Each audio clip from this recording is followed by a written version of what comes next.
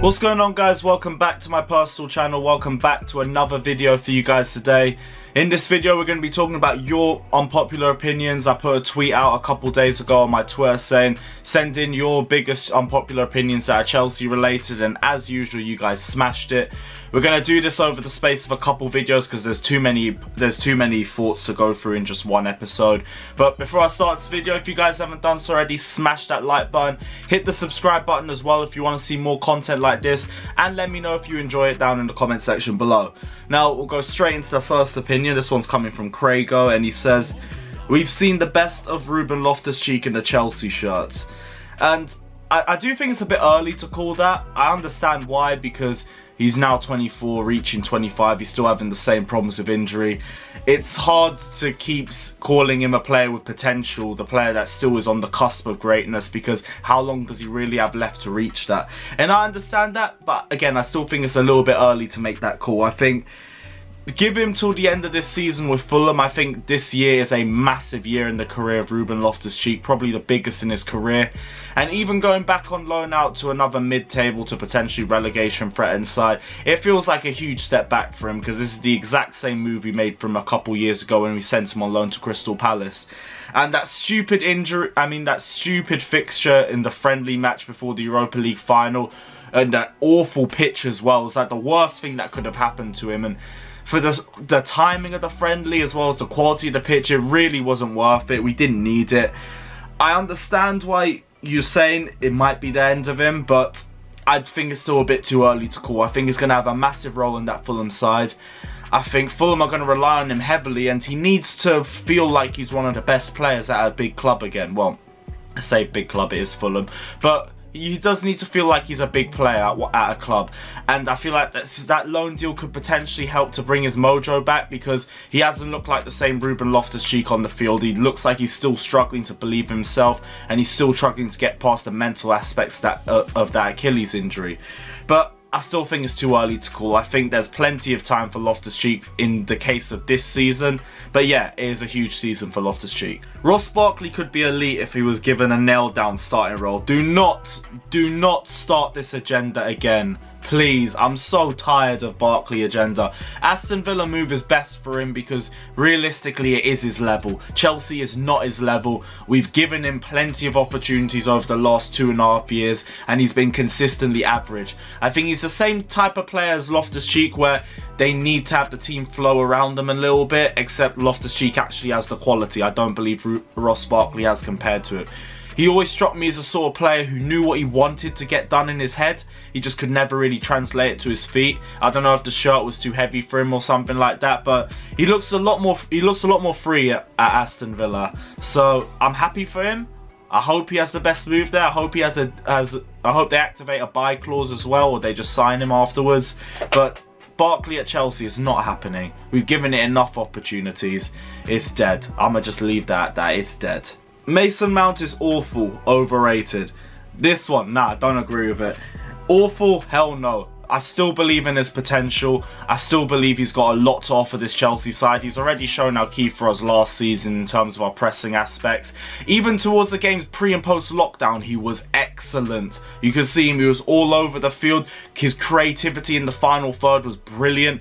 Trust me, this is a player that is going to go places, and I feel like the criticism that he's getting from a lot of fans is so undeserved, and the only thing I will respect is that he has been overplayed. I don't think he's overrated, but I think he's been overplayed. That's why he's had a bit of criticism going his way. That and the end product, which hasn't been what we've wanted to see from him from the start of this season, which I get. But to say he's awful, to say he's overrated, I think you're just overhyping, you're just over-exaggerating it a bit too much. That's not the case with Mason Mount. The guy is going straight to the very top, and I believe in him personally. I think there's a lot of Chelsea fans that believe in him as well. It is very 50-50. There are fans that aren't really in support of Mason Mount right now. The only thing I will say is, as much as I know how stacked our midfield is right now, I still think there's going to be opportunities for him to get game time, so I'm not going to agree with what's being said about him. He ain't overrated. Kepa is actually decent, and with a solid defence and fans and manager backing, he could be top 3 keepers in Europe. Bro, I do not know what you're smoking. I mean, I would have accepted this maybe 2 seasons ago after 18-19, but bruv, as someone who was Kepa in for so long last season, it's over, man. The game is over. I'd love to see a Kepa redemption season. It would be amazing. But I don't see it. The guy's confidence is gone.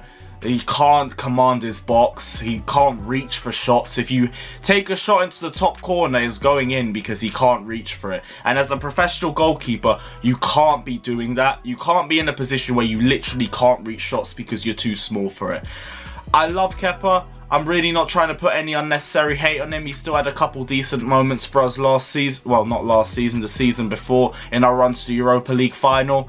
But no, guys, the game is finished, man. He ain't the same player anymore. He ain't going to be that. Kovacic doesn't bring anything new to the Chelsea team. Hence why Mount or Jorginho deserves to start ahead of him.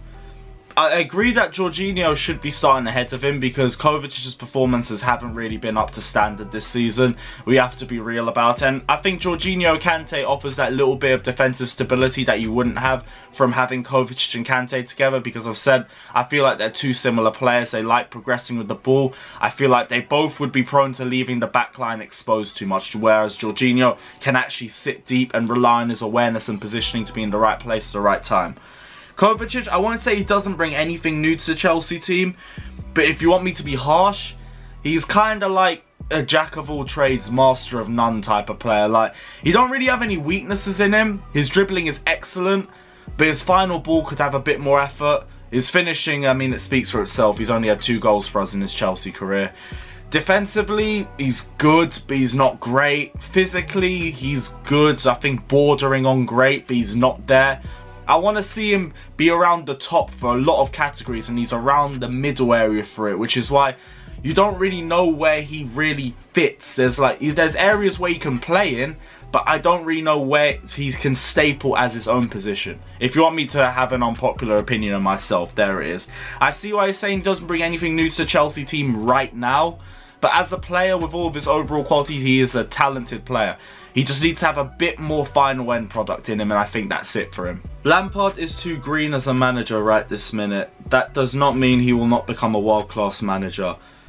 Kind of agree. I still say Frank Lampard is a growing manager, and there are games where he does get tactically outclassed. There are games where he does make mistakes, and he isn't perfect. He isn't near that area that you want him to be right now, and he's still a developing manager, so I give you that. It's also you saying it doesn't mean he will not become a world-class manager. Yeah, I agree with this, to be honest. I don't think he's too green, but I think it shows. And you see it in some moments, you see in some games, some substitutions where you're like, what's happened? Not so much now, because I think the substitutions have improved a lot more. That was more towards the start of his Chelsea career. But I think that green aspect of his managerial understanding, it's fading away. So I will say that. But other than that, yeah, I agree with what you're saying. Zuma is a top 5 centre-back in the league. Probably popular opinion, this one, though. This is a popular opinion. He is up there. Top 5, I mean, it's debatable. Right now, I'm not really thinking off the top of my head. If you're telling me a top 10, though, he definitely gets into that. Top 5, my bias pushes him up into there as well. But if other people have arguments and other players who should be in the top 5, I wouldn't put it past him, because Zuma's a heavily underrated defender. I think his link up with Thiago Silva is going to be so excellent for us this season.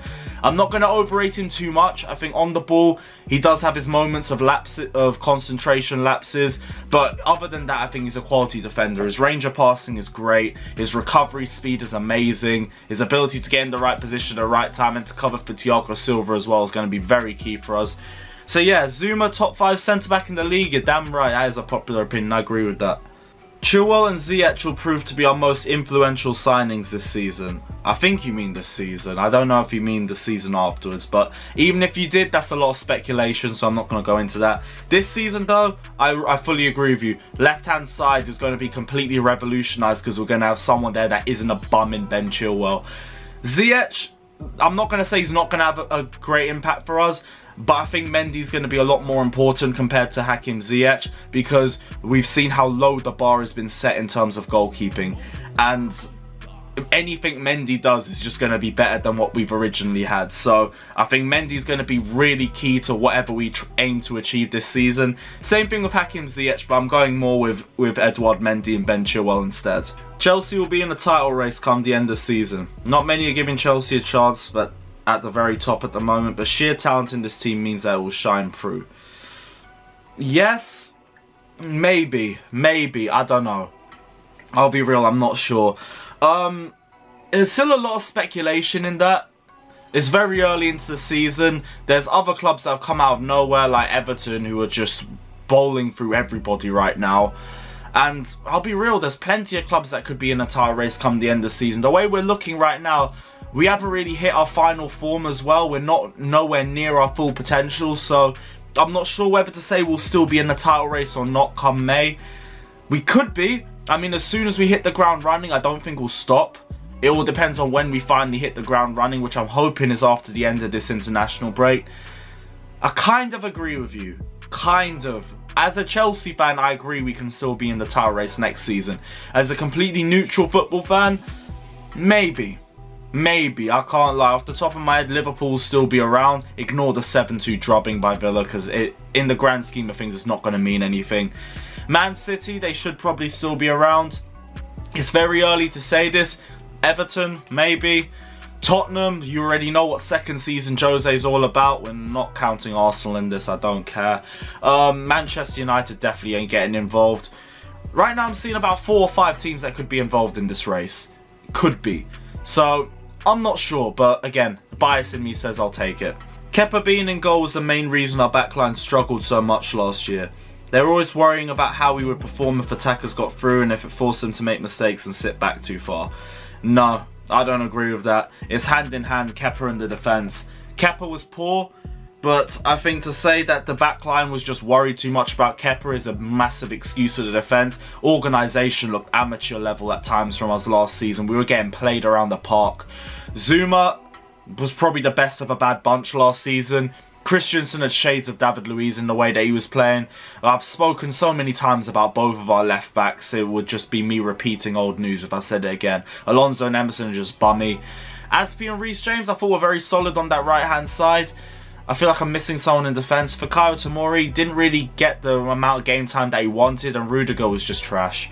But defensive organisation was an absolute shambles from us last season. I'll be real, I can't hear you saying that Kepa was the main reason for it. He was a huge reason for it, and his save percentage was horrendous. But the defence was horrendous too. The defence was an absolute joke. They went hand in hand and they were just altogether awful. But guys, that is the end of Unpopular Opinions for you today. Let me know if you agree or disagree with any of the opinions or any of my opinions down in the comment section below. Don't forget to like and subscribe to Carefree Lewis G, and I'll see you guys very, very soon. Take care, and up the Chelsea.